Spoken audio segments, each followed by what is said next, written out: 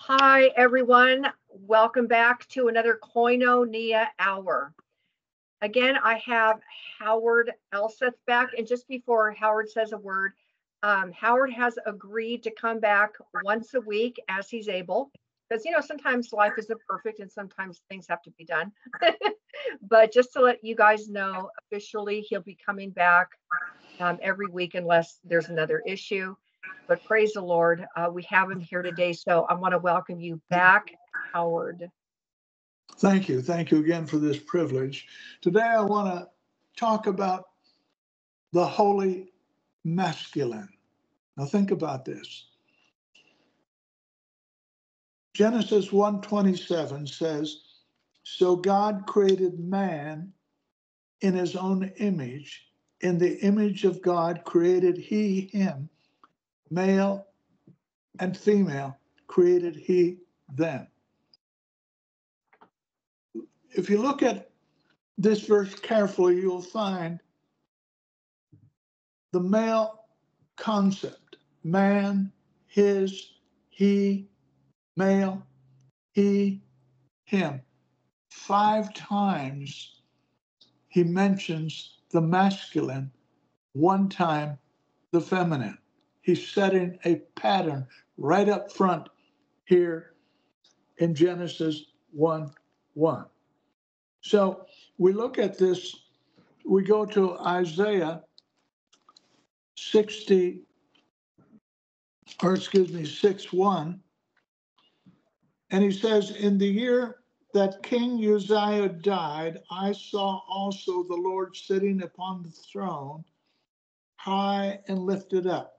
The focus is on the Lord sitting on the throne, high and lifted up, and his train filled the temple.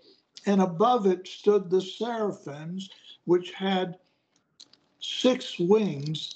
With twain he covered his face, with twain he covered his feet, with twain he did fly.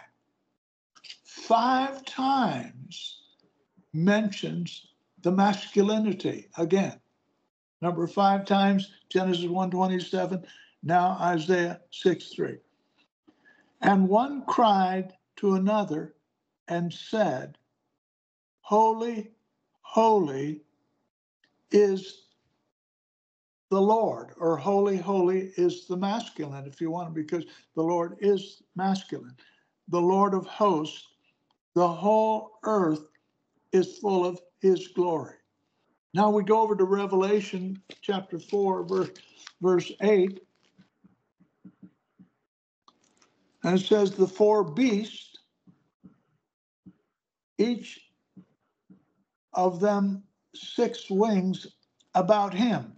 So these beasts, the seraphims, are male. You have 4 plus he, that's 5 times the masculine is mentioned here. "And they were full of eyes, and they rest not day and night, saying, Holy, holy, holy, Lord God Almighty, which was and is to come."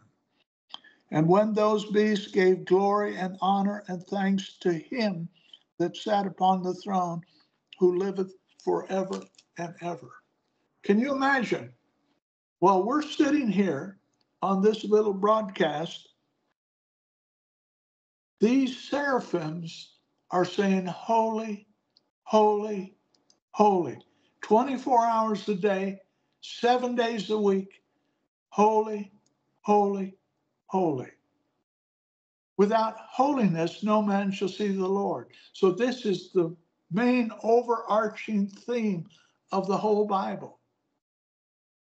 When you take the little word holy and translate it into a number, it comes out to 1611. So in a sense, these angels are saying day and night, holy, holy, holy. They're saying 1611, 1611, 1611. Isn't that powerful, what God is doing? And we kind of overlook these words. We just take them for granted. But if you study out and see the masculinity. Now, this is Christianity. It's flanked by holy, holy, holy. 1611, 1611. God's name in Numbers, I am that I am, comes out exactly to 1611. So you see this. I found this in the scriptures. I'm sure it's 100,000 times or more, but I've found it 40,000 times, the number 1611. Now, you contrast Christianity, which is a masculine religion. The temple was masculine. The tabernacle was known as a he. The church, the head of the church is Christ, which is male. We often look at it, it has female in it, obviously. That's the component. But the head is masculine. Now, the common denominator of all pagan religions is the sacred feminine. Now, this is a word, sacred. I don't believe you're going to find it in the Old Covenant or in the New Covenant. God uses the word holy. The world uses the term sacred, the sacred feminine. I'll show you an example of the sacred feminine. I don't know if you can see this. This is, oops, I got it upside down. There you go. This is a New Testament, Ream's New Testament, 1633. Now, this is a Catholic Bible. They're getting mighty bold in their position. If you can see this here, this is the goddess Diana with her multitude of breasts, showing they're worshiping the holy feminine. Now, if you look at the bottom here, you'll see all these little yellow pages. Every one we turn to, there she is again. She is in here. There she is again. They put her in here 18 times. Wow. They're stressing the Holy Feminine. It got too obvious what they were doing, got too much reaction.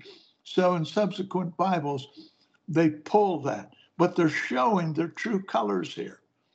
So you're either walking with Baal, which means to be married, and you're in the Holy Feminine, and you're pushing feminism, or you're pushing masculinity. Noah Webster came along and didn't like this concept and changed Holy Ghost, the masculinity, to Holy Spirit. Now, Holy Spirit is called a he, but he plays the role of the feminine in the scripture, just like Jesus came to play the role of the perfect female. Most people don't see him as that role, but everything he did was in submission and subjection to the masculine Father in heaven. And that's the role of marriage. This whole Bible is about a marriage concept. So we've got to keep an eye on this. And one of the things that we can see this picture also is in the fig tree. Now, remember in Matthew 21:19, Jesus cursed the fig tree. Now, why would he curse a tree that's full of leaves? Well, if you understand a fig tree usually brings the fruit first and then the leaves after. So if you see a fig tree full of leaves, it's going to be plump full of fruit. But because there was no fruit, Jesus cursed it. And he said, forever, you are going to be cursed. So what that fig tree kind of represents is if you have an outward show of righteousness, but have no inward fruit, the Bible is calling you a hypocrite and you're of no value to the kingdom of God. It's a warning how to put fear in us. If you're walking around trying to impress people, a big show of your efforts and you don't have fruit in your life. Jesus said you'll know them by their fruits. So now we got to take a quick look at the fig tree. We go over to Matthew chapter 24, 32. Now listen to these words carefully. Now learn a parable of the fig tree. When his branch is yet tender and putteth forth leaves, ye know that summer is nigh. The first thing we notice here is the spelling of fig tree. It's fig with a hyphen in there.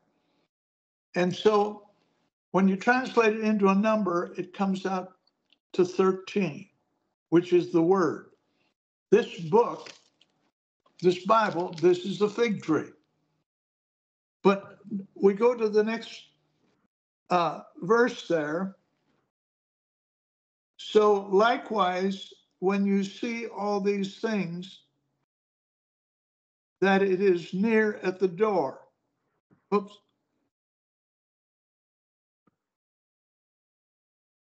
Okay. So likewise, ye, when ye shall see all these things, know that it is near, even at the doors. Verily I say unto you, this generation not pass until all these be fulfilled. Heaven and earth shall pass away, but my words, words, shall not pass away. So he's telling you here words that this fig tree represents the He Bible. Notice what it says. Now learn the parable of the fig tree. When his branch, this is male. He always starts out with the male to the female. Notice the pattern that God sets here. When his branch is yet tender and bringeth forth leaves. So we have the fig tree, which represents the words, then it's corresponded with the spelling of the words, heaven and earth shall pass away, but my words, words, shall not pass away.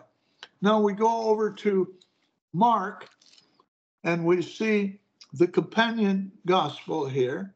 And now we can see why Matthew comes before Mark.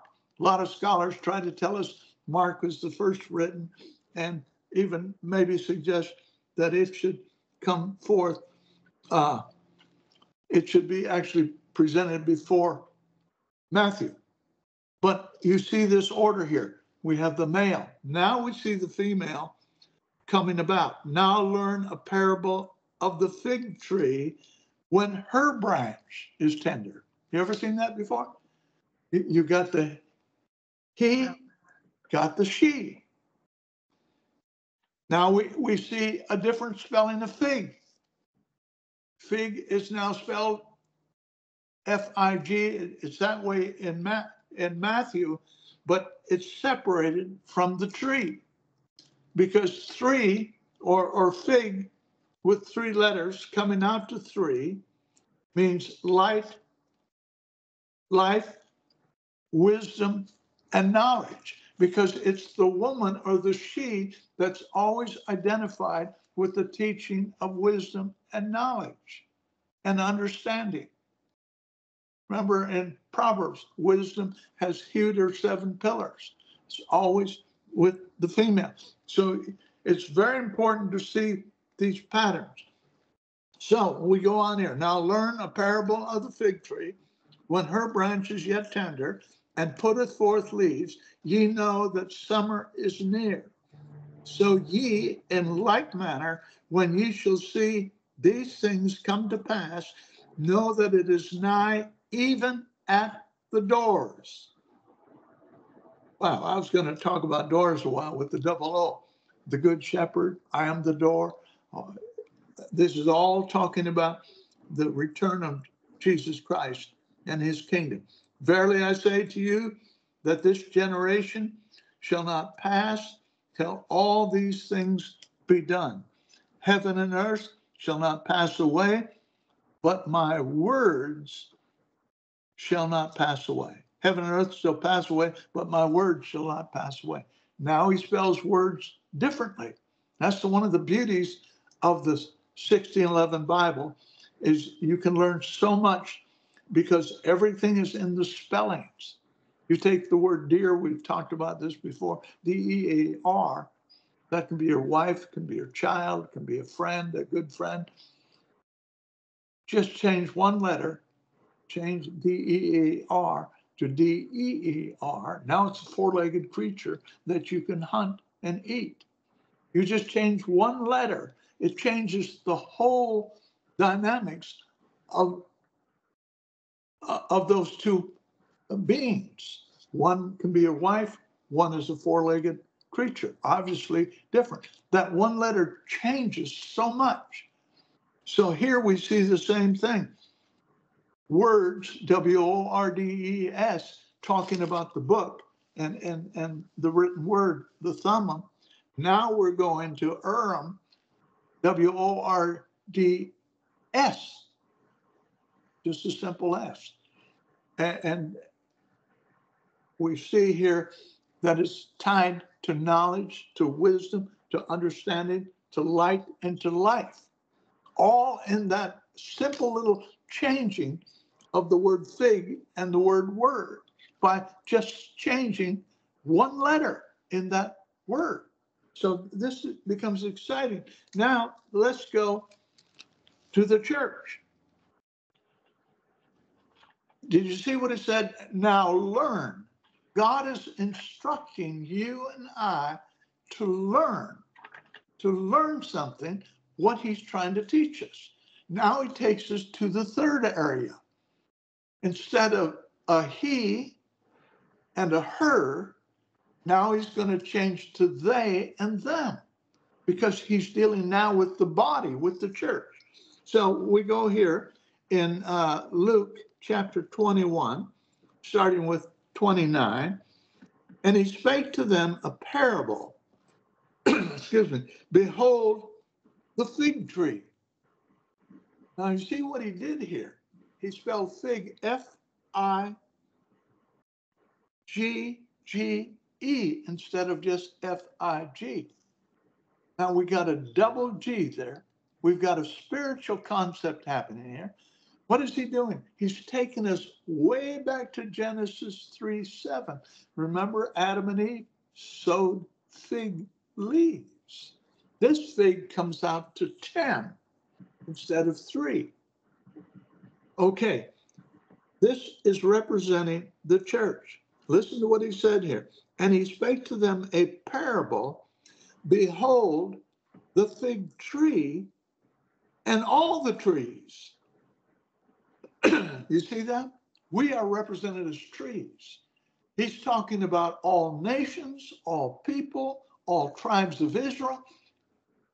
The church, he's talking about everybody in this parable. See, he was showing the beginning there. Now learn about the fig tree and him. Then it goes to her.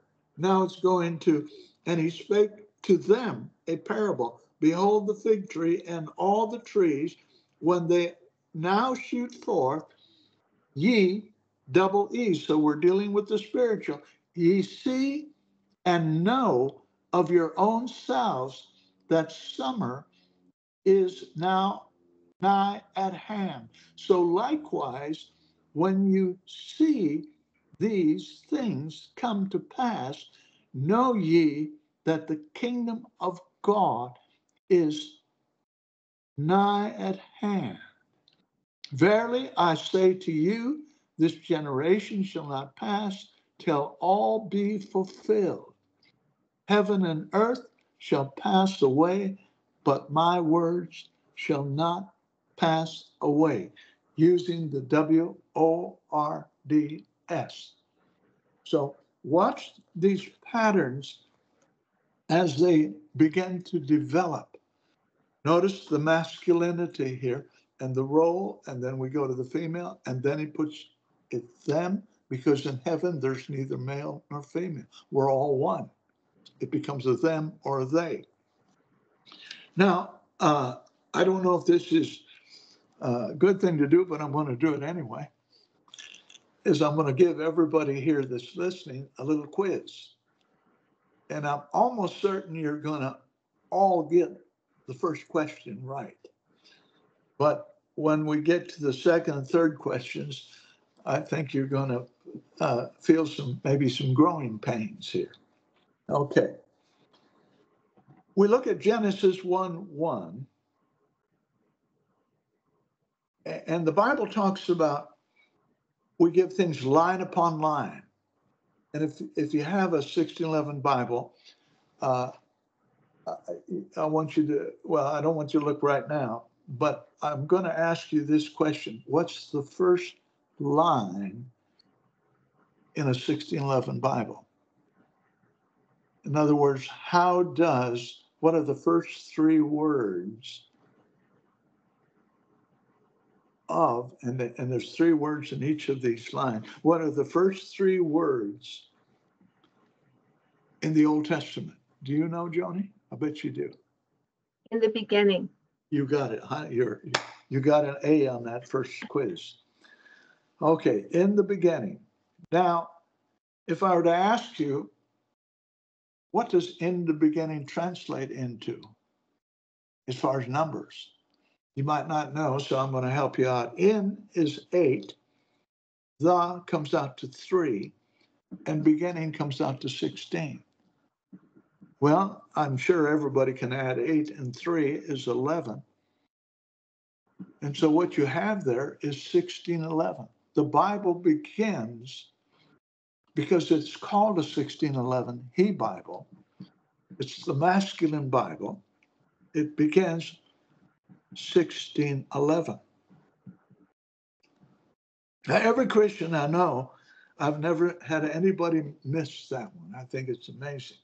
So then I take them to question number 2. I'm going to skip over the Apocrypha for a minute here.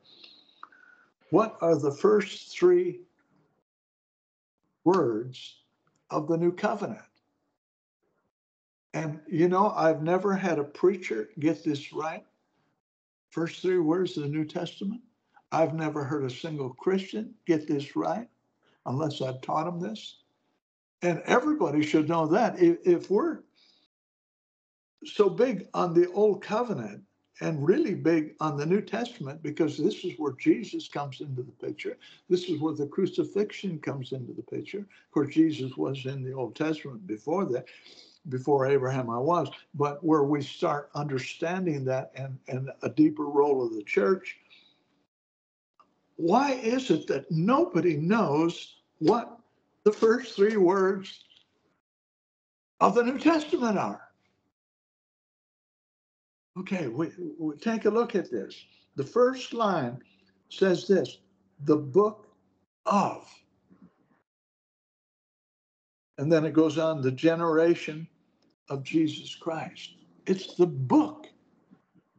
You see what the whole New Testament, the focus is on the book. If you look in the last chapter of Revelation, it talks about the book of, the book over and over again, maybe 8, 10 times in there. So learning about the book. Now we go, and if you study and know numbers, it's introducing you, not only does it talk about the 1611 in numbers in that first scripture, it talks about the 1833, because these are the bookends. They're like the borders of a country, of God's spiritual country.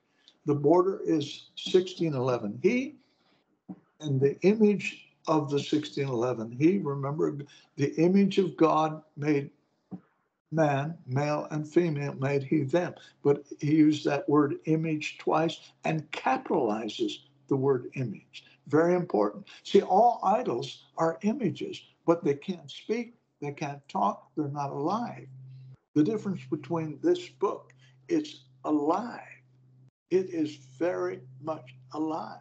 Mm-hmm. I remember I was kind of, I was one of 3 or 4 pastors in this church in Texas. And the leader of the church, a wonderful man named Ernest. And we had I should say, it was basically he founded the church.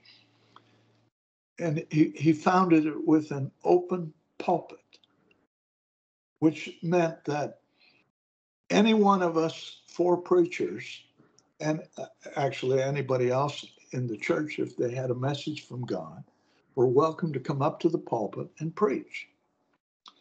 And I remember this one Sunday, it seemed like something big was going to happen this Sunday. And I had my message prepared, and I'm sitting there in the seat, and I started to get up to go to the pulpit to preach. God said, sit down. So I'm sitting down, and there's kind of a silence, and nobody moved. And I thought, why are we waiting? It seemed like a minute I'm sitting there. So I get ready, I get up, and I'm getting ready to go to the pulpit. God says, sit down. So I go sit down again. A third time, I feel like little Samuel, how many times I'm going to do this?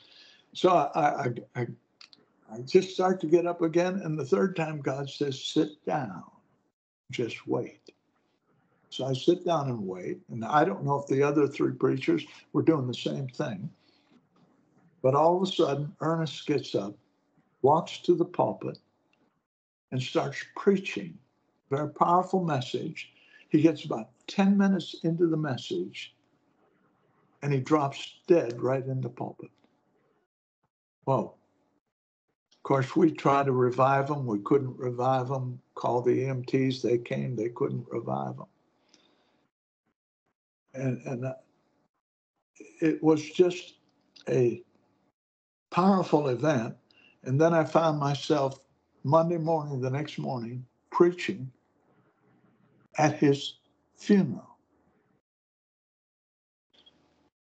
Well, about 2 weeks later, we kept meeting in the church, and our leader has passed away. So they're kind of shifting gears, who's going to lead and so forth. And his widow decided she was going to kind of run the church. Wasn't her position. There were 3 pastors there, anyone capable of pastoring. But she took on the role of a pastor, which the Bible says a woman is not supposed to do.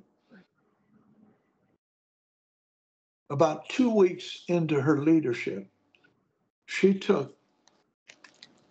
had a King James Bible. She took the King James Bible, held it in her hands. She said, this is nothing but ink and paper, and she threw it on the floor. I could feel the Holy Ghost just leaving the church. He said, I'm done. This church is done. Within, I think it was no more than 3 weeks of meeting after that event, the doors were closed. Nobody came anymore. Eventually, I believe the building got sold. Somebody turned it into a house. It was over. You see, this book is not ink and paper. Yes, there's ink there, there's paper, but it's the presence of God. The book is alive. Jesus said, the words that I speak, they are spirit and they are life. Okay, hold on one sec. We were disconnected for about 15 seconds.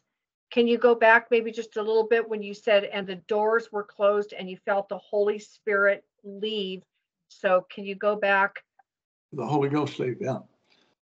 Yeah, I felt after she threw that book on the floor, it just changed the whole dynamics of the church. It's like she spit on God's face. I don't think she meant that in her heart, but she had misunderstood that she looked at the Bible separate from God's presence, from Jesus' presence.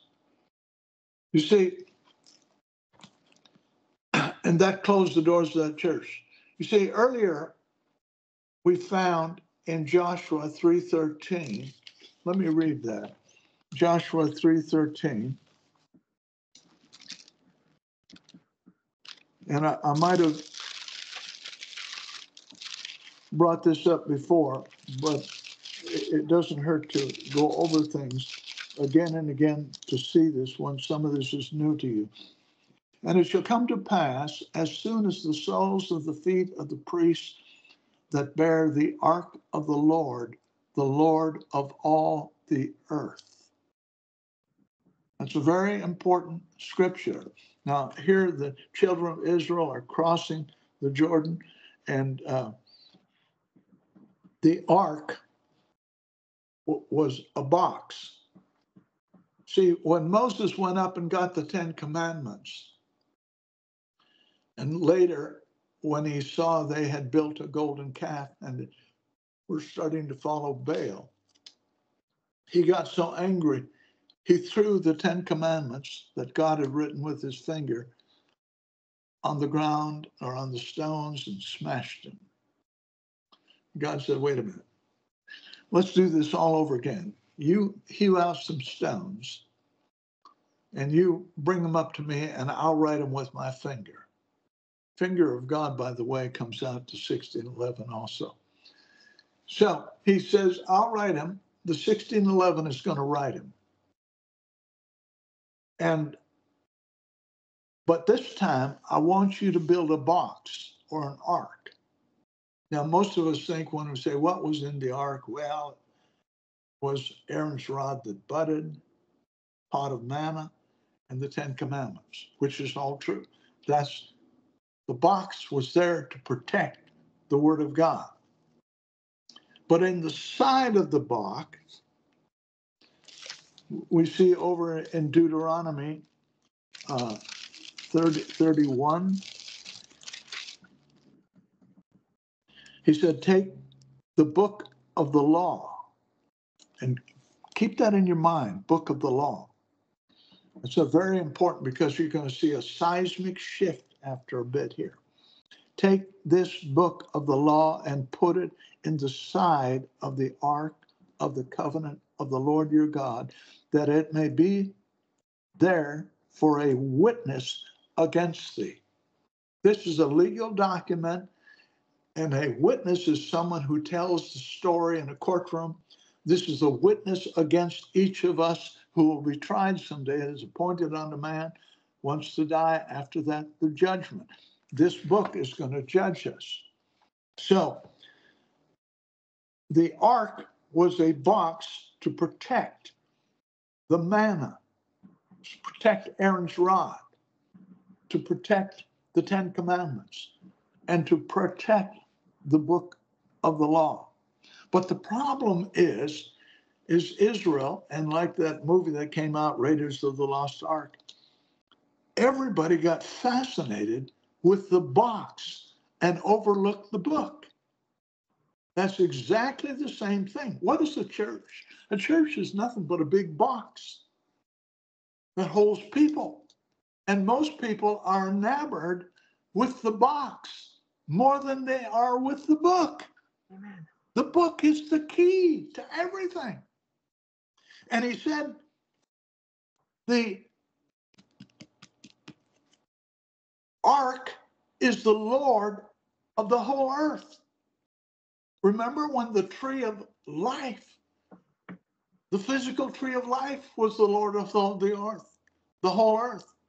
But then Adam and Eve went to the tree of knowledge of good and evil, and they got hooked up with Baal. And God said, I can't have that in my kingdom. You're out of here. So he throws them out of the Garden of Eden. So that tree no longer was in their presence, and they could no longer eat of it. So this is why God starts us back at Mount Sinai and gives us the 10 Commandments. So powerful. He gives us these 10 commandments, and then he puts them in the box, and the box becomes the representative of the Lord of the whole earth. We got to follow this. It talks about the angel of God led them through the wilderness and through the Red Sea. Just do the math on angel of God. Once you start doing this math, it's so much fun because angel of God comes out to 1611. And so our 1611 Bible is our present angel of God on this earth today. Now, it was not just the angel of God that led them, because it tells us also that the Lord led them. The Lord and the 1611. Because you got to remember and Thummim. Is the spirit and life. Thummim is the tome or the book or the physical. He always has the physical and the spiritual working in harmony.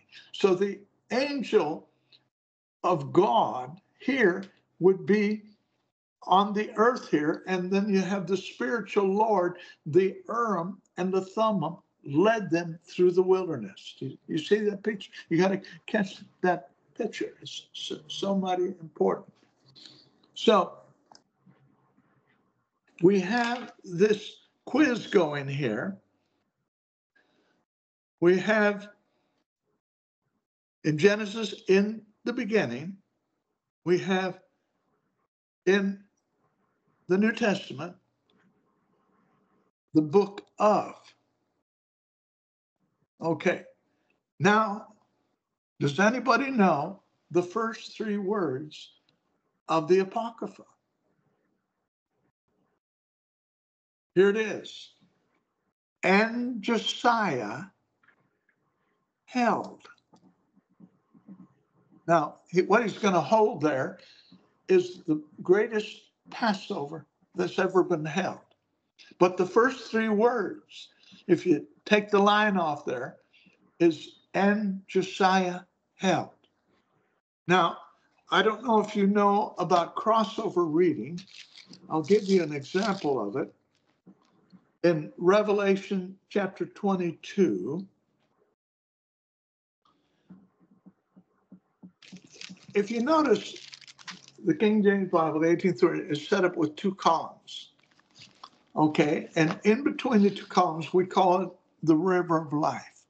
That river flows down the middle. It's always clear. It's never cluttered. It's a pure river of life. And it says on either side of the river was the tree of life.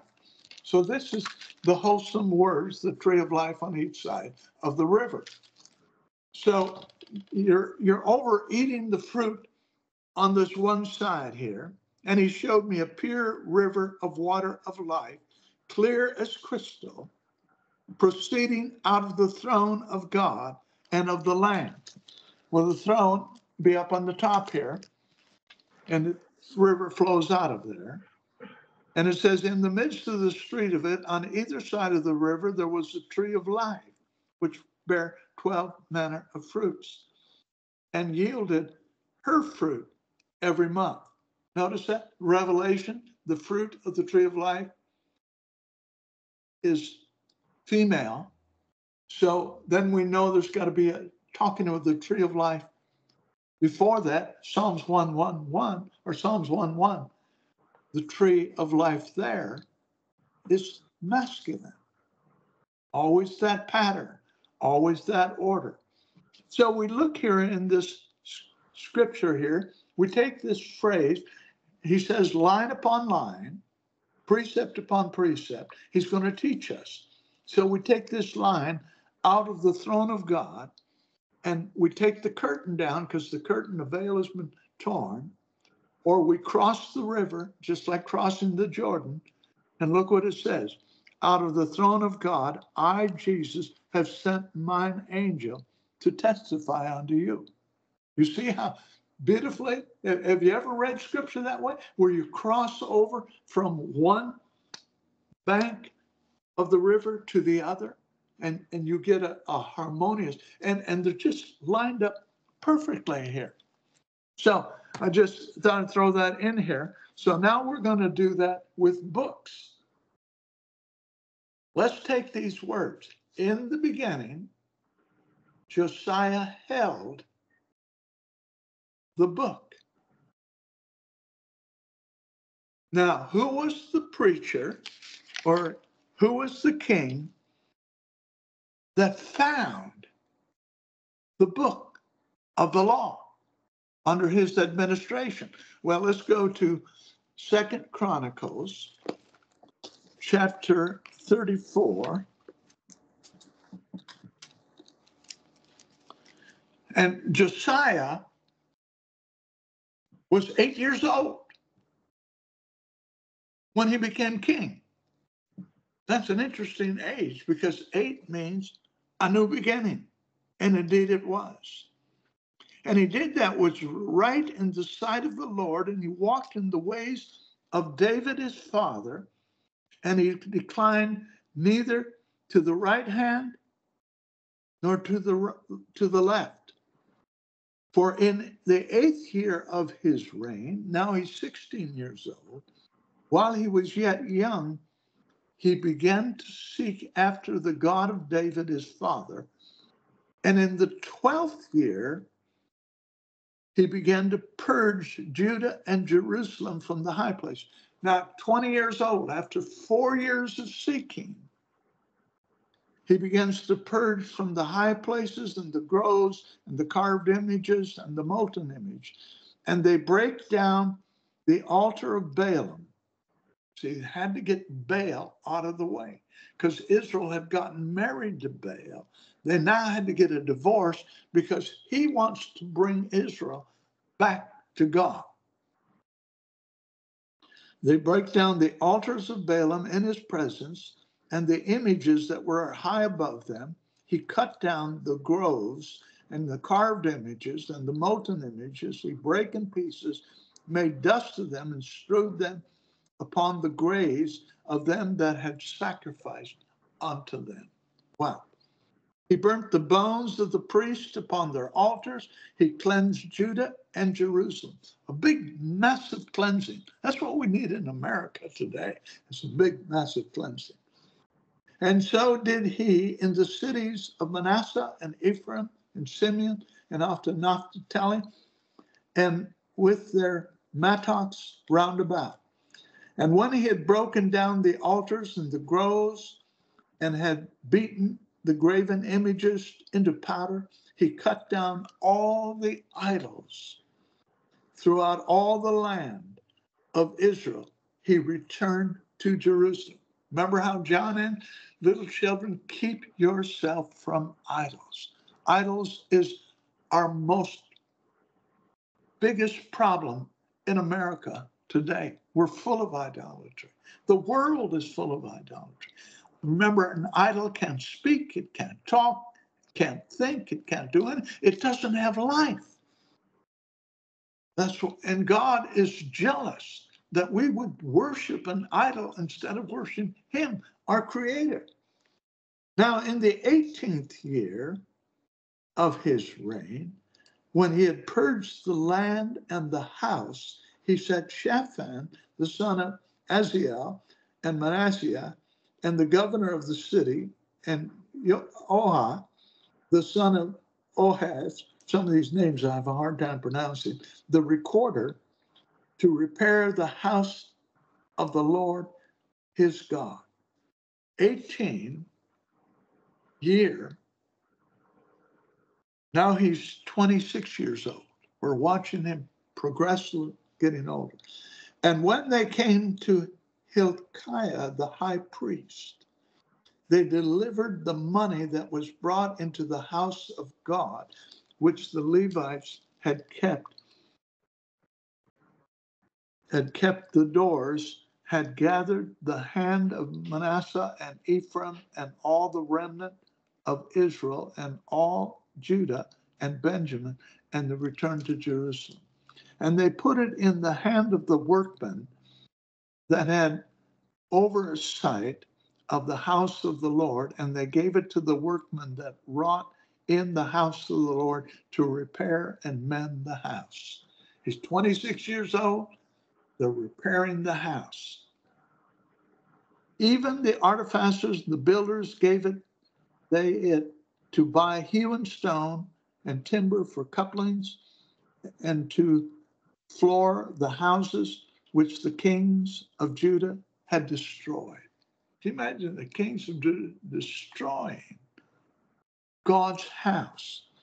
And the men did work faithfully, and the overseers of them were Isa, Obadiah, the Levites of the sons of Merari, and Shechariah, and Meshullam, and the sons of the Kohathites, they set forward, and the other of the Levites, all that could skill of instruments of music. So they had people playing music, and they're rebuilding the house. And there were over the bearers of burdens and overseers of all that wrought the work in any manner of service, and of the Levites, there were the scribes, the officers, and the porters. And when they brought out the money that was brought into the house of the Lord, Hilkiah, the priest, he'd be the high priest, found a book of the law. Josiah is known as the king who, under his reign, they had lost the book. Can you imagine the most important thing on this earth, the book of the law? They found it. Hilkiah found it. So naturally, I says, I got to check this guy, Hilkiah, out. What does his name come into Numbers? Nothing but 1611. Wow. The 1611 found the 1611. The Urim found the Thummim. The priest found a book of the law of the Lord given by Moses. And Hilkiah answered and said to Shaphan, I have found the book of the law in the house of the Lord. And Hilkiah delivered the book to Shaphan, and Shaphan carried the book to the king. This is 34:16. Got to watch those 34:16. 34 means foundation, 16 means holiness. He's bringing the holy book, the masculine He Bible. He's bringing it to the king. That's where it's got to go, because it's the king's book, bringing it to the king. He carried the book to the king and brought the king word back. See, God always is taking us back. We've got to go back. Remember, we talked about backward last week, I believe it was. He's bringing it back. The world is always trying to move forward. God is always trying to get us to go back to that first marriage that we had in the womb, that first beautiful setting that we had in the garden. That's why he tells us to repent and go back again, saying, all that was committed to thy servants, they do it. And they have gathered together the money that was found in the house of the Lord, and have delivered it to the hand of the overseer and the hand of the workman. So Shaphan the scribe told the king, saying, Hilkiah the priest has given me a book. And Shaphan read it before the king. Read is an interesting word. Remember, in the New Testament, Jesus said, I am the bread. You drop the factotum, which is the first letter, and now you have read. I am the bread. He is reading this to the king. Came to pass when the king had heard the words of the law that he rent his clothes, tore his clothes. And the king commanded Hilkiah and Achiah and the son of Shaphan and Abdon and the son of Micah, Shaphan the scribe, and Asaiah the servant, and the king, saying, Go inquire of the Lord for me. and for them that are left in Israel and Judah, concerning the words, words, so the physical words of the book that is found, for great wrath of the Lord is poured out upon us, because of our fathers have not kept the word of the Lord to do after that is written in the book. And Hilkiah and they that the king had appointed went to Huldah, the prophetess, the wife of Shalom, the son of Terkiah, the son of Hezkariah, or however you pronounce these words, the keeper of the wardrobe. She now dwelt in Jerusalem in the college, and they spake to her to that effect. Notice Huldah is associated with the college, which is associated with knowledge, which is associated with wisdom. Notice they bring it to the king, to the masculine first, then they bring it to the woman, always bringing them together. And notice he says, go and inquire of the Lord. He's telling them to go pray. Prayer is a very powerful thing. It's the Urim that is coupled to the Thummim or the book. They go hand in hand like a glove. Prayer will change and do something to you. I remember when I first came to seminary, Asbury Theological Seminary in Wilmore, Kentucky. Some of you have heard of that. Every 40, 50 years, a revival seems to break out at the college across the street. And I was there about 50 years ago when it broke out. It's quite an amazing thing to experience the outpouring of God, where all the classes shut down and nothing happening but just prayer and praising and worshiping God week after week. It just kept going. It's just amazing. Well, I bumped into a fellow named Dwight. He was a same year classmate. We both come into seminary together, both excited to learn things about the Bible and the Word and to go out and change the world. That's, all young seminaries come in with that desire. And some of them go away confused. After 3 years of seminary, you don't know what to believe sometimes. But anyway, Dwight and I became fast friends. And so God laid it on our hearts. Why don't we, at the end of every week, there's a little chapel next to the main chapel where the whole student body would meet every day for chapel. But there was a little tiny chapel, a prayer chapel right next door. So Dwight and I decided, let's start praying. We'll meet on Friday night for the long weekend. The long week had finished and sometimes exhausting. So we decided we're going to have an all-night Friday night prayer meeting every week, or every week that was possible for us to do that.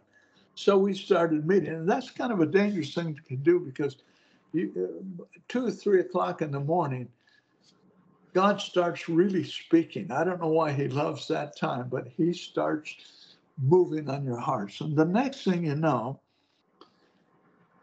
we had a burden for missions.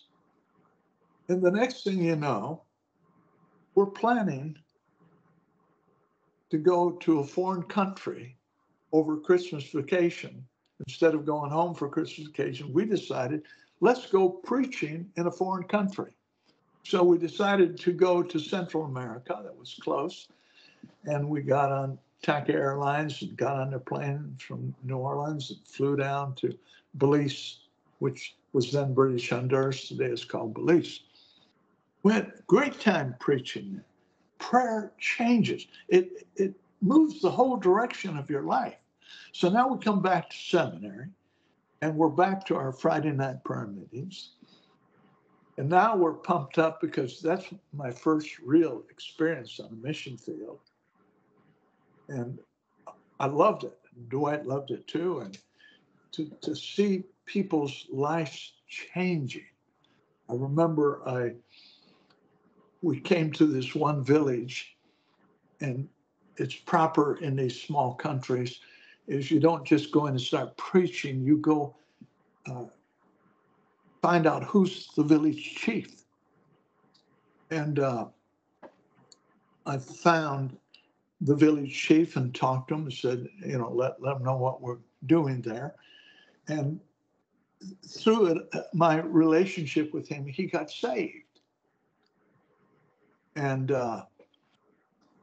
then it was later, he wanted me to teach him about the Bible. So he wanted me to stay at his house, and a very simple little house, kind of a grass hut and dirt floors. And so I said, yeah, I'd be happy to. I said, where do you want me to sleep? He pulls a chair back by the kitchen table. You sleep under the table there on the dirt floor. So that was kind of an experience. See, I've learned in life's journey that a man with an argument is no match for a man with an experience.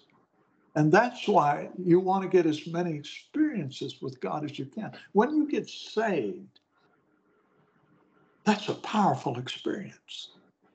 Many people remember the day. I can remember almost, I think it was the 15th of June, I got saved. I went forward at a crusade and got saved, and my life dramatically changed. And then a year later at a Henry Unwer crusade, a small evangelist from Canada, I got filled with the Holy Ghost. That just catapulted me more.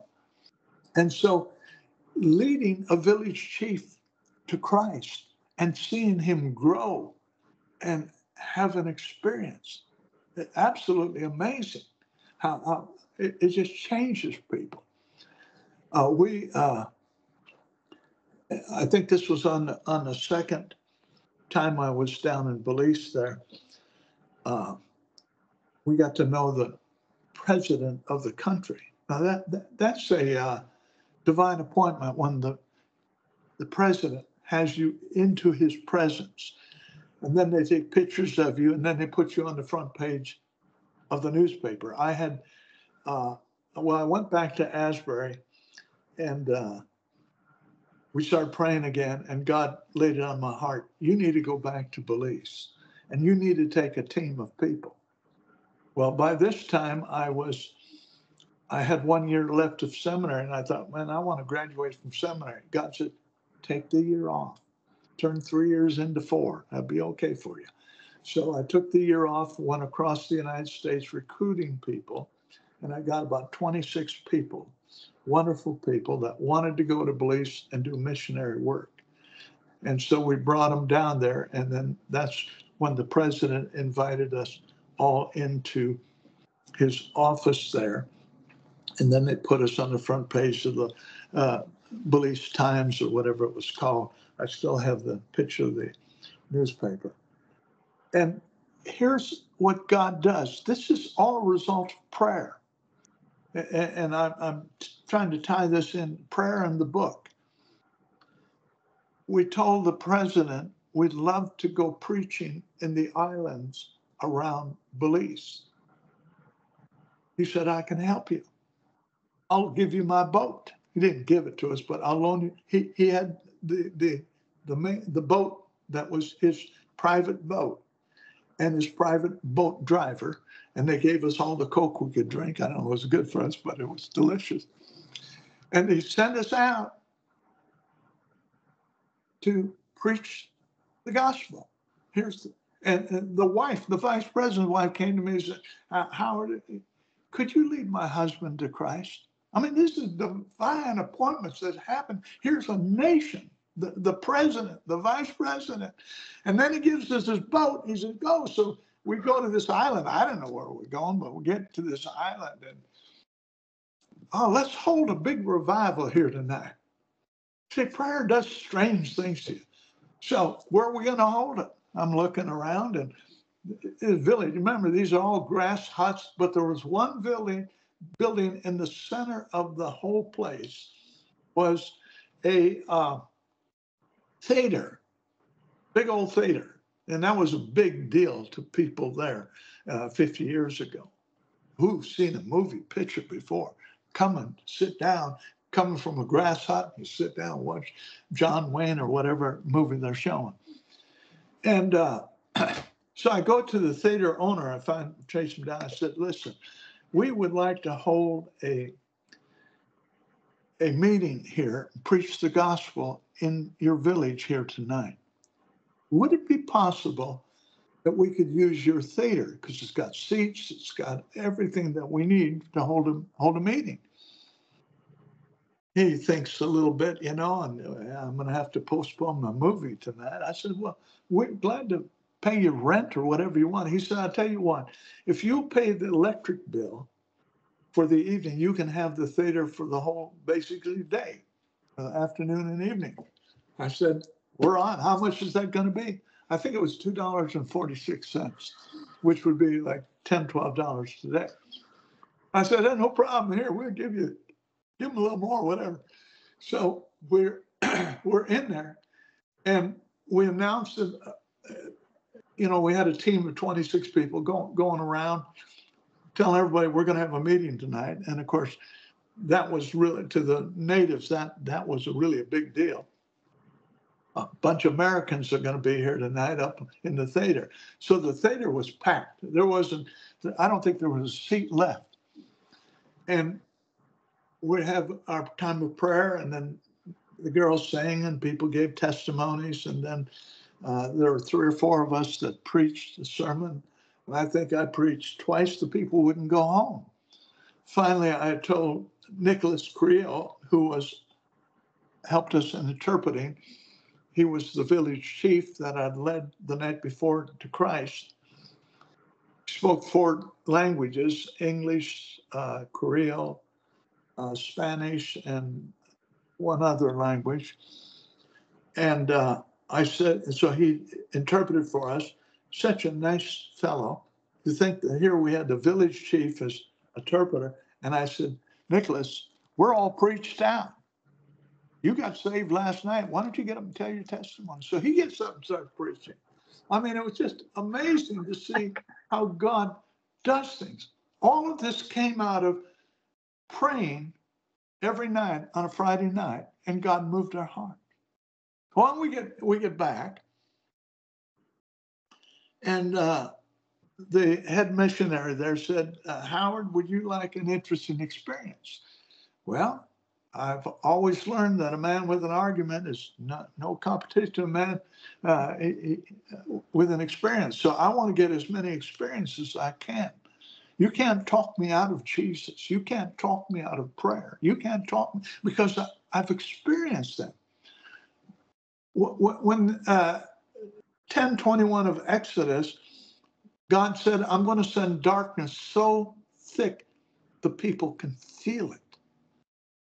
When you get into the thick darkness of the 1611 Bible, you can feel the presence of God. It's unique. It's even different than the 1833, which is a wonderful book because it's a light to the Gentile that brings you to the 1611. So I like things you can experience and you can feel. So he said, would you like to preach in an unusual place? I said, well, I'd like to preach any place there's someone willing to listen. He said, would you like to go and preach in the slaughterhouse? Now, I don't know if some of you may not know what a slaughterhouse is.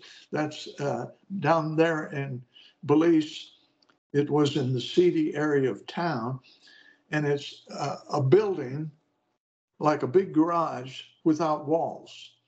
It's stinky because there's blood everywhere. They butcher the cows there, they butcher the pigs there, butcher different animals, goats and whatever else. And then the meat goes to the local meat market and the grocery stores and the restaurants and whatever else. But he said, I got to warn you, this is a dangerous assignment because this is where the street gangs hang out. He said it's usually so dangerous down there that the local police will not go down in that area of the slaughterhouse for fear of being killed. So it's dangerous. So I made the decision that We had 26 people, and I decided, I think the ladies, the young girls, and we had a lot of beautiful young girls, it might be too dangerous. I don't want anybody to get raped or hurt or knifed or that type of thing. So I made the decision that just 3 or 4 of us guys will go down. I picked the toughest guys. We'll go down, and you be my bodyguards, and we'll see what happens. So I get down there. Sure enough, there's a gang roving around there. I don't know, maybe 15 members or more in the gang.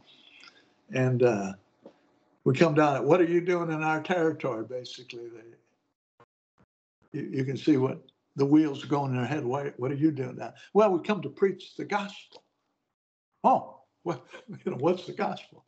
Well, you just sit there, and they did have a bar that went around the whole perimeter, pretty much, except on the ends, where it was like a flat 2x6 or something. So it made a nice seat. So they all sat up there doing there. And I was introduced, and I'm from America, and I'm here to share the gospel with you. So I get preaching, and I no more got into 5 minutes into my sermon, and this gang member steps up right in front of me, interrupts my sermon. Now, I didn't know if he was going to pull a knife out, pull a gun out, what's going to go here. He said, is that a wedding ring? I said, yeah. He said, would you give it to me? Give it to me. Well, he was more forceful than that. I was fearful. And I said, Lord, what do I do? That's for prayer. He said, give it to him. So I take my wedding ring off, I give it to him. I get a little bit further into the message, maybe 5 more minutes. Guy comes up and he said, I like that watch. Haven't seen one like that. It was a simple watch, maybe a $20, $30 watch. Give it to me. I want it. Lord, what do I do? Give it to him. So I take off my watch. They're kind of slowly stripping me down. 5 minutes more, a gang member comes up and, you have a wallet? Yeah. Give it to me. I'm taking your wallet. Okay. By now I'm trained. So I didn't want a knife in my back. I didn't know where this was going, if I was going to come out alive or not. So I gave him my wallet. At that time, I was thankful. I'm glad I left my airline tickets and my passport back at the house. At least I can get out of the country. I may not have a wallet. I may not have a wedding ring. I don't have a watch. And the last guy came and took my glasses. I don't know what he was going to want to. I don't think they were his prescription, but he wanted them, so I gave them to him.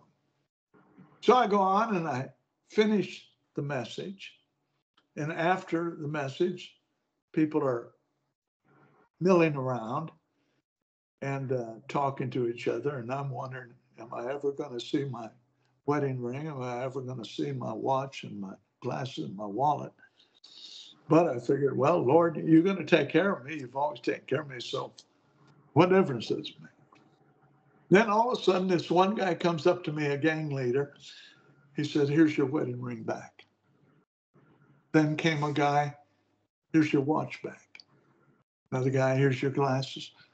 Here's your wallet. So thank you. He said, you know what we were doing? We were testing you to see if you really believed what you were preaching. Wow. I said, well, how did I do? He said, you passed. He says, as a matter of fact, anytime you want to come down here and preach to the gangs, we'll make the gangs sit there. And if they get out of order, try to hurt you, we'll beat them up. We'll be your guards, your bodyguards. So you never know what can happen in a situation. God has a way of doing things, preparing the way. He fights the battle for us. All we have to do is fight the battle of sin and iniquity within us. That's all we got to do. And when we have the right book. You see, a lot of times when you go to a church, well, I could finish this here. 2 Chronicles 34, we know that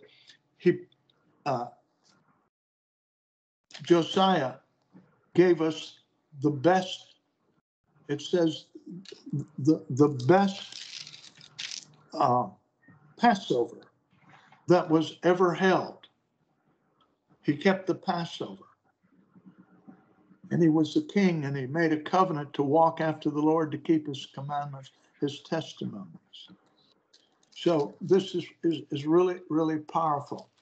Now, I want to show you a seismic shift, and then I'll come back to what I was going to say there. Isaiah 34:16.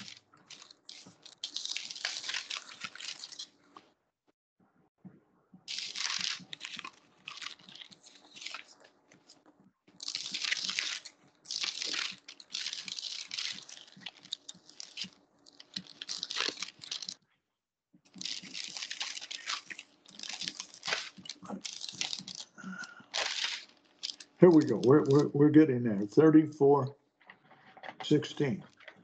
Notice what it says here. And I don't know if any of you have heard of the great vowel shift, the V and the U and the I. This is in the 1800s. They shifted our whole language away from understanding real English. So you got to understand, you have to, history is one of the most important lessons we can learn, because history takes us backward. It's a form of repentance, if you believe it. You start digging into the past. And the past here, they always called it the book of the law. That's how it was known all through the scripture. When it was in the ark, the book of the law. When they took us to Jeremiah 3:16, let me jump right there, and I'm going to come back to 34. Jeremiah 3:16.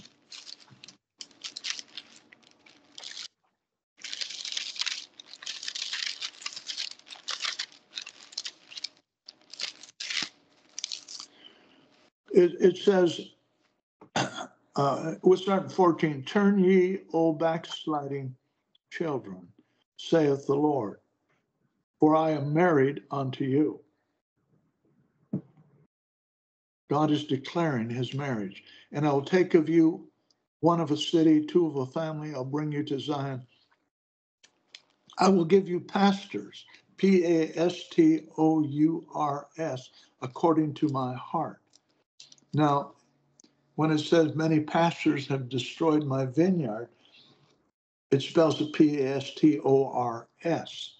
Most pastors don't even know how to spell the word pastor. I didn't know this till I got into this here. According to my heart, which shall feed you with knowledge and understanding. Notice the pastor is male, feeding you with the female. Get that relationship. Urim and Thummim, Urim and Thummim. He's the Urim feeding you the Thummim. Okay. And I will give you pastors according to my heart. And it shall come to pass, when you be multiplied and increased in the land in those days, saith the Lord, they shall say no more the ark of the covenant of the Lord, neither shall it come to mind, neither shall they remember it, neither shall they visit, neither shall it be done anymore. They're doing away with the box because the people were worshiping the box instead of the contents, the book. And so God is replacing the box with the word, the book. They had replaced and thought the box was more important than the book. Now, the box had power in it. People died for looking into it, but because of the contents of the book. Today, people have replaced the book with the church. Many people don't even bring a Bible to church anymore because they're enamored with the church, the building, and the people, and missing the point of the book. Now, look at here. This is a seismic shift, just like the great vowel shift. God shifted here, and he's pulling out his biggest canon. His canon is the Word of God. It's even, the scriptures are even called a canon. If you study history, they call them a canon. This is his big, powerful canon. So he's renaming the canon.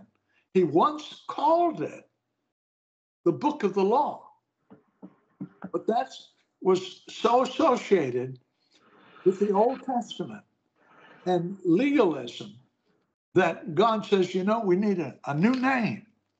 And so, and just like he says, every one of us is on a little stone, he's going to write a new name that only he knows and you know. In Revelation, going to give us a new name. So here he gives us a brand new name to the Word of God. The only place he does it here in the whole Bible, it's laid out prophetically, is here in Isaiah 34:16. Remember when we were talking about Josiah, when he brought the book to the king, it was 2 Chronicles 34:16. Notice the patterns. 34 means a foundation. Do you notice in 1634, he built a whole book called 1611, measured 16 by 11, and basically weighed 16 pounds, 11 ounces without the covers. One of the 7 books. I call it one of the 7 spirits of God, one of the 7 eyes of God. He names the book after the foundation so we can understand that this book is our foundation. So what does he say here?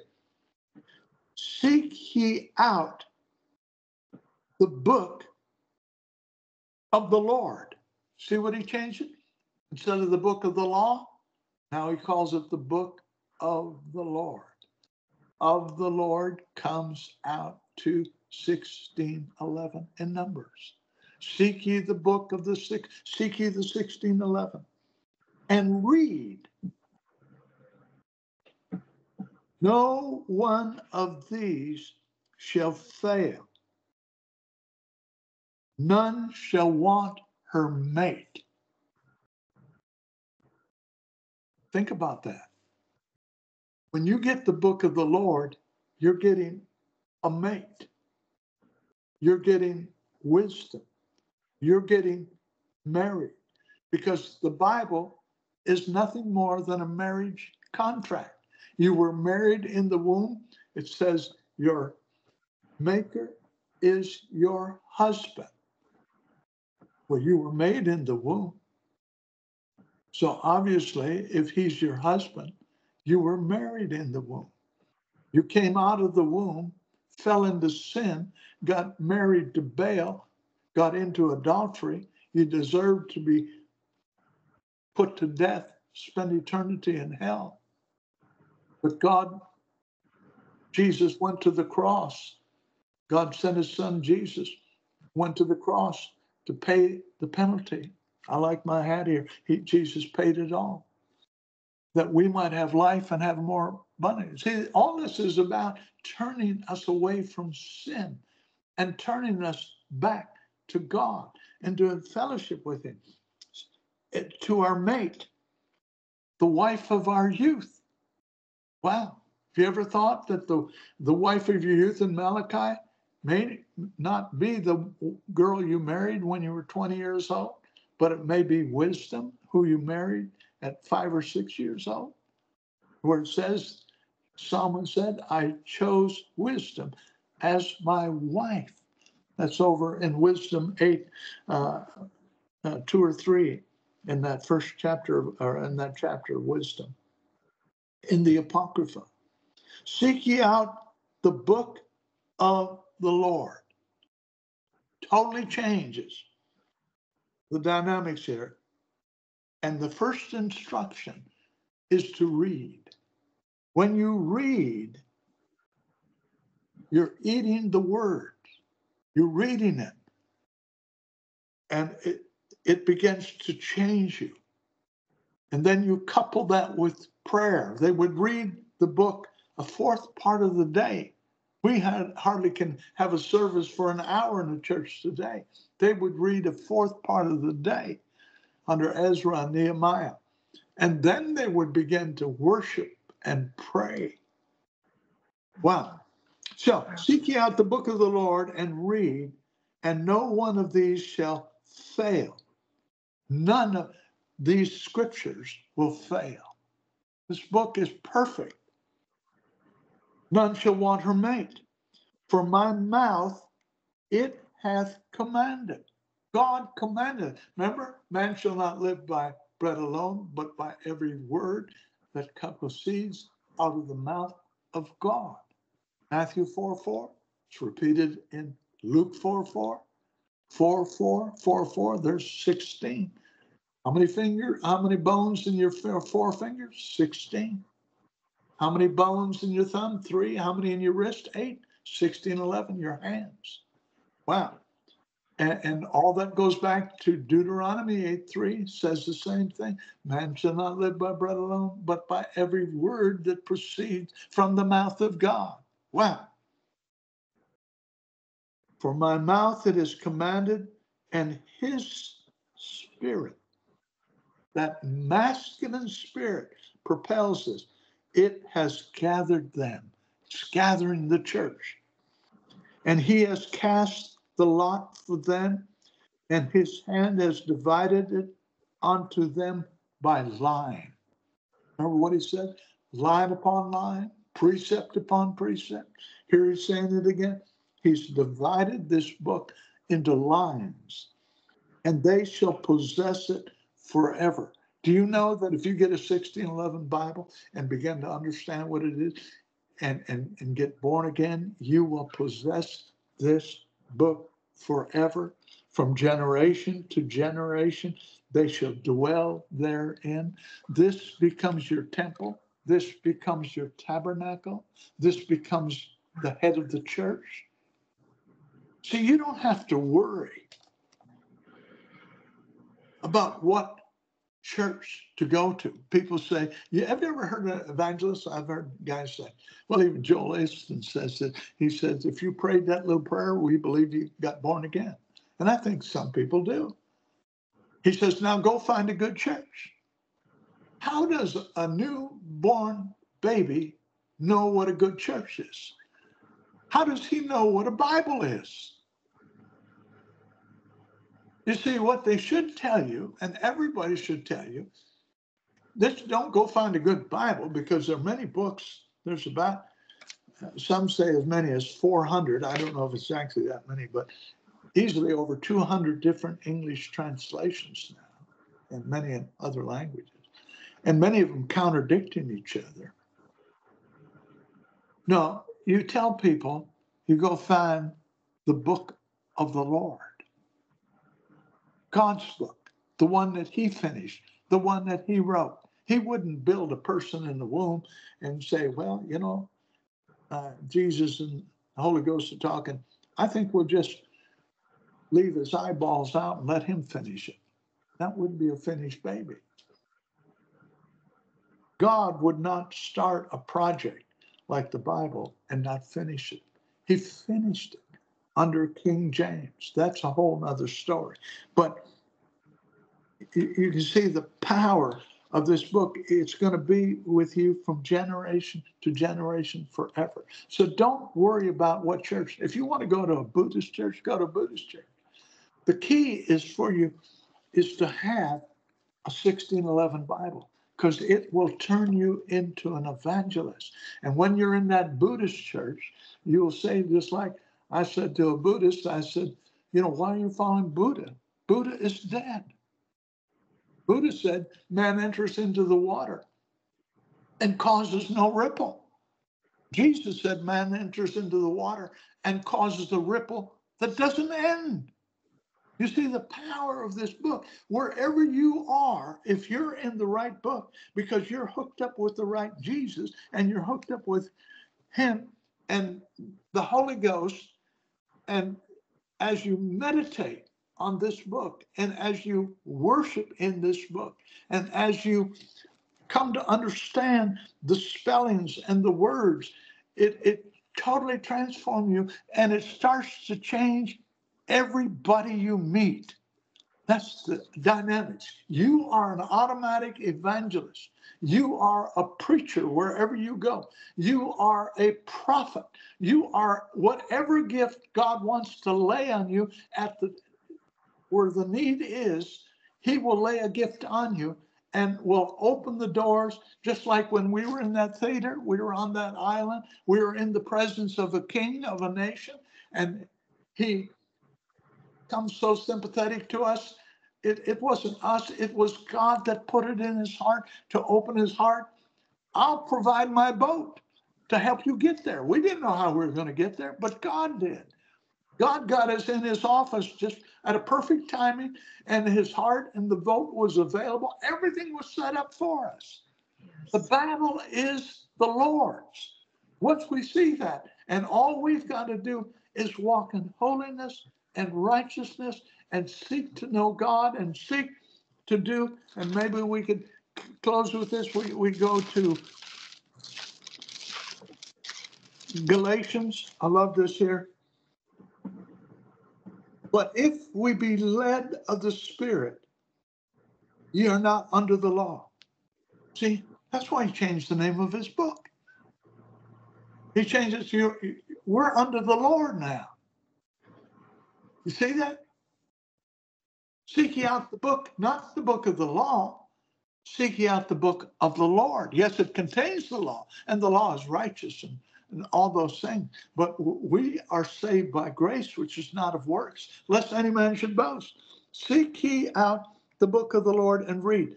But if we be led of the Spirit, ye are not under the law.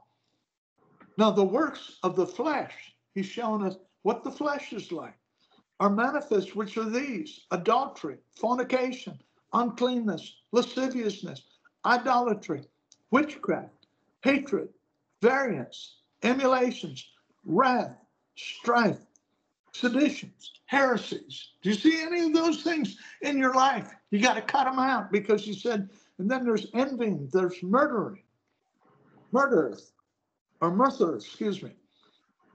drunkenness, revelings, and such like, of which I tell you before, as I've told you in times past, they which do such things shall not inherit the kingdom of God. Wow. Eternity is too long to be wrong. We're either going to spend eternity in heaven or in hell. The Bible says, Jesus warned us, narrow is the way to heaven, and few there be that find it. That ought to scare every one of us. Many of you listening may not be right with Christ right now. He said, narrow is the way, and few that be that find it. That means probably, he said, it's like a drop compared to a wave in the ocean that are going to make it into heaven. That means probably 99% of your neighbors and people in America are going to spend eternity in hell, which is a scary, scary thought and a horrible thing when you understand how Jesus said it's better to cut your hand off, cut your foot off, pluck your eye out than go to hell. This is serious business. This is more serious than any college education, than anything you can think of. You don't want to be caught in this trap. They shall not inherit the kingdom of God. But then he changes the subject here. But the fruit of the Spirit is love, joy, peace, long-suffering, gentleness, goodness, faith, meekness, temperance. Against such thing there is no law. Don't you want to be in that category? Don't you want to have a house up in heaven that you don't have to pay the electric bill, the heat bill? All your food will be served on a platter. Everything will be provided for you. Your body won't wear out. Everything is going to be beautiful. I'm hoping there's even street rods up there, but if there isn't, I believe Jesus is a street rodder because Moses held up his rod. So he had to be a street rodder and divided the Red Sea. Yeah. Wow. But if they're not, I'll take whatever God has. And they that are Christ have crucified the flesh with the affections and the lusts. You've got to be crucified to get up there. If a man has a wife and the man dies, the wife is free to marry. You cannot be free to get remarried until there's a death. Jesus had to die, and you have to die. There has to be a death. Your flesh has got to die if you want to get remarried and if you want to go to heaven. So this is, I know I'm laying a lot of things on you, but this is important stuff. I'll never forget, it's at the University of Kentucky Medical Center. And it was the end of my shift. I was a chaplain there in a specialized program. We had 4 professors and 3 students. That's a pretty good ratio. It was a pilot program. I don't know how I got in. I don't know how I get in half these things. Had to be a God thing that put me in there. And I'm just leaving. They even gave us our own special parking spot. That was kind of nice. I've never had my own parking spot at a big hospital before. And they paid us wages. And we were students. It was a wonderful program. I'm just about to leave, and over the PA system, chaplain needed such and such a room. I go down there. There's a man that had been in a coma for 5-6 months. I'm not exactly sure. Just came out of the coma. The first thing he asks for is the chaplain. And I'm the only one available. And I'm just a young kid in seminary, just about to graduate. And so I go down there and I says, introduce myself and can I help you? He said, would you read some scriptures to me? He knew he'd just come out of a coma. And that's an amazing thing that he would know to call a chaplain. I think somebody somewhere was praying for that man. Power of prayer. He was an alcoholic. He was yellow jaundice. His liver had failed. He was clear that it was not long and he was going to go into eternity, for all eternity. And once you're dead, there's no more time for choices and changing. So I start reading all the nice scriptures I can find. And he was hard of hearing, so I had to kind of yell him out so everybody in the area was hearing me. He said, Sonny, come here. I don't think you understand what you're doing here. I'm about to die, and I don't want to go to hell. Give it to me straight. Don't give me all these soft, nice scriptures. Give it to me straight. So I started yelling out every scripture I could find of judgment and justice, heaven and hell, and all these scriptures. And after I'd kind of preached to him for 10 minutes or whatever it was, he said, come here, let's pray. And the guy, we held hands and he prayed. Jesus came into his life and you could just see his whole countenance change, just total peace. He was a brand new person. And about a half an hour later, he slipped back into a coma and then later died. Wow. Now God brought me there for that purpose. He that waters is nothing, he that planteth is nothing. I'm nothing. It's God who gives the increase. It was God who arranged that whole meeting. I was ready to go home and have some hot dogs and whatever. And God, hey, no, I got another assignment for you. And we've got to be ready to be on assignment with God. That's the fun thing of working for God, because we never know where he's going to place us, who he's going to place us in front, who he's going to be with. And this is what he says here. If we live in the Spirit, let us also walk in the Spirit. Let us not be desirous of vainglory, provoking one another, envying one another. Put aside all that foolishness and just look at the fruits of the Spirit. And even if you don't feel like it sometimes, walk in the Spirit. Walk in the Spirit. They that walk in the Spirit are the children of God, and there's no condemnation. This is the best program.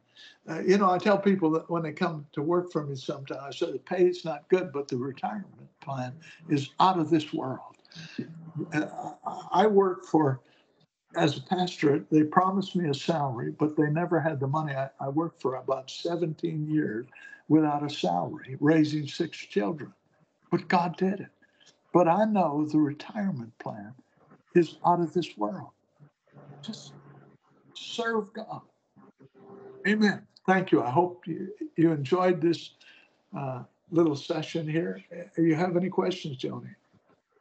No, I am totally beyond the beyond. This was so powerful to me. I have learned so much. Your testimonies, the working of prayer with the word, understanding. I mean, this is so groundbreaking, and I mean, it's more than just groundbreaking. I hate those kind of common words. I mean, it's like you come so far in reading the word. You just do, and you do feel there's more. You don't know, you can't understand it. You keep going in this circle, and you keep staying in the word because that's all you got. Right. And no one is teaching this, Howard. No one. Like, no one is teaching us any of this.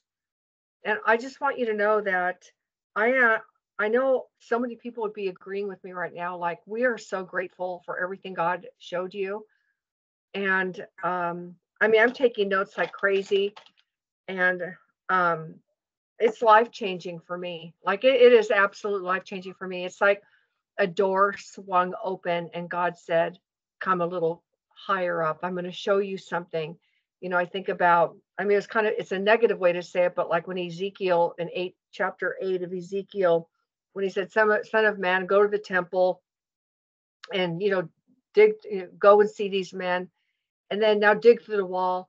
And he says, greater things will be shown to you. And, even Jesus said to Nathanael, he said, you believe because I told you, I saw you under the fig tree. Greater things will you see than these things. And it's a vast supply. But you know what? I feel like that there's a timing involved with all of this, because there's a lot of us that are like core Bible studiers. Like, we are students of the word. I mean, we are committed to the Lord. I don't want to say here I am mature. I mean, how do you gauge what mature is? I know that we've been in it. I speak for so many listening that have been in it even longer than me. That people that watch this, there's people in their 70s, there's people in their 80s that watch this. And they are, they're so way up the road, but this is something they have never heard before. And they're rejoicing in it. Like, when you look at the comments, the things that people are saying, I stand with them where we are in awe. We're amazed. I think of that scripture that says, they that sat in darkness saw a great light. And Christ is that great light. We cannot receive any, if it's like when you were talking about you and your friend who prayed every Friday, right? It was just once every Friday, but a door swung wide open. You just prayed. You couldn't know. Right. But God knew. And then you didn't know anything that kept happening. And then the watch and the ring and the glasses and the wallet thing, you just kept saying, okay, Lord. And you just kept going along with them. And see, there's so much more, like, especially when you're talking about the ark, you're like, it's a box. It just held in the most important things. The book of the law was put into a compartment on the side, and it held the 10 commandments and Aaron's rod that budded in the jar of manna. And there's all this focus. And, I've read that scripture forever, like in Jeremiah 3:16, but I never understood it the way you just taught that. I never understood it. I never saw it before. Like, wait a minute. Everybody, like even remember Eli, the priest, remember he fainted. Oh, they captured the ark and he falls backwards and he breaks his neck and he dies. And then his daughter-in-law has a baby. All of a sudden she's, right. And Ichabod. And so there's so much, I mean, it answers everything you said answers personally to me. There's things that the Lord is speaking to my heart, like about things in prayer, but the things you were saying, I felt like Jesus was speaking to me. And I know that so many things that you said, I know Jesus is speaking through you to so many people. And I can't wait to actually post this video because I want everybody to start watching it. And I was thinking to myself when you were talking toward the end, and I said to him, Lord, what do I call this? What title do I give this? Because they know you now and they're going to get used to you. But titles are everything because I'm not about clickbait. Clickbait is where it's like kind of like tabloid. I don't do the clickbait. I want people to hear what you're talking about, but everything you spoke about was so like, I felt like if I could see myself as one of those people during Jesus' day on that Mount of Olives, just a regular, I'm a girl, I have some, a couple sheep over here, I'm making some bread during the day, I'm whatever I'm doing, and I'm hearing things like even the Athenians, right? They said, we have heard strange things today. We'll hear more of this tomorrow. And so I was thinking even lately, because of just things you teach carry over for a long time with me. And I remember that when I first started talking to you, I said those words. I said, Lord, I've heard strange things today, but I want to hear more. And but this is his gift. Like you were talking about the potency of his word, and that it's him. He is the word, and that the valuation of the language is not of what we're reading today. I mean, it's so blurry when you think of when you have this light, and then you see how the language changed and how we don't understand the he and the she. And I've always wondered about that. I'm like, why? Like David, when he says he calls his soul a she, like, how would you answer that? Because I know a lot of people have asked me, and I've never really had the answer to that. Like, why he would call it being a man, why would he call his soul a she? Also calls it his darling. And Psalms 34 there calls his heart a she. He's kind of taken himself back because Adam was made and the she was inside of him. And the she is still inside of all of us. And it calls the woman also talked about the hidden man of the heart. It uses these things so many ways. When I started understanding the he and she, and that Genesis 1:27, it opens the door to everything. When you look today, almost every church in America is using a she Bible. The she was never designed to fight. We're losing some, I've heard as many as 10,000 churches a year. I don't think it's fully that much.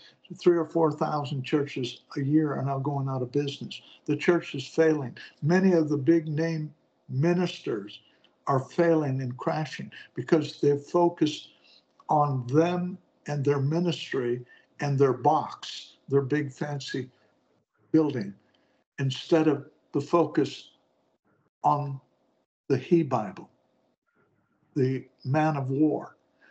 Look what the Apocrypha says. I've read this before, but it's a great verse. This is Wisdom of Solomon, chapter 18, scripture 15. Thine almighty word leapt down from heaven out of thy royal throne as a fierce man of war into the midst of a land of destruction.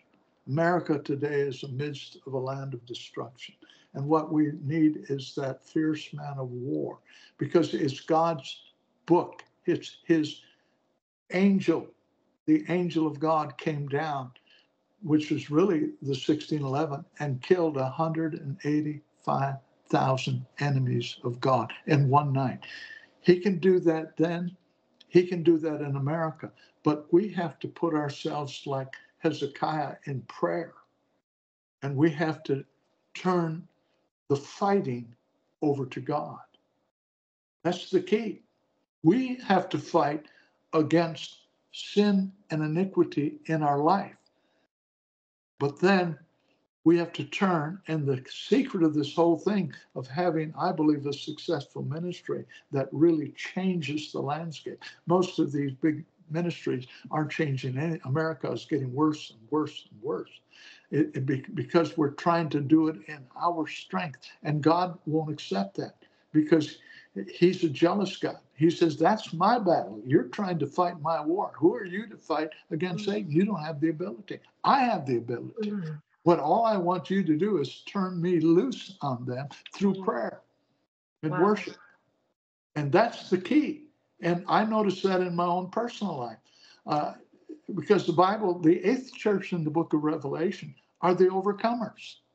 Everybody thinks there's 7 churches, but he ends every church with, he that overcometh, I'll grant this, I'll grant that, sit in my throne, so forth. It's the overcomers, the eighth church. They're the ones that are going to make it into heaven. There are many people sitting in church pews that'll never make it into heaven. Jesus said, you may be a virgin, but there are 5 foolish and 5 wise. But the 5 wise who had oil in their lamp, they had read their book. And they knew the understanding of what God is doing. God's got plenty of people that love him, but he's got very few people that understand what he's doing because they haven't taken the time to read. You have to spend hours and hours and read. I've read the 1611 series here at least 50 or 60 times, and I still don't know it. I'm barely getting into it. And every time I read it, how could I miss that before? It just, you can't exhaust this Bible. You can't exhaust God. He is so amazing. He's so far above us. And all he wants to do is love us. He sent us his love letter, and all he wants us to do is read it. Seek ye out the book of the Lord and read. He tells us to read far more than even study. No, he wants us to study it, but he wants us to read, and then he reveals when we read and pray. 2 things, read and pray. And thumb. I better be quiet now. Okay. Yeah, this is so good. And of course, you'll be back on next week, and I know you have so much more for us. I mean, I may even have to ask you to come on a Sunday or every now and then. I mean, just because there's so many people that they're not in the box.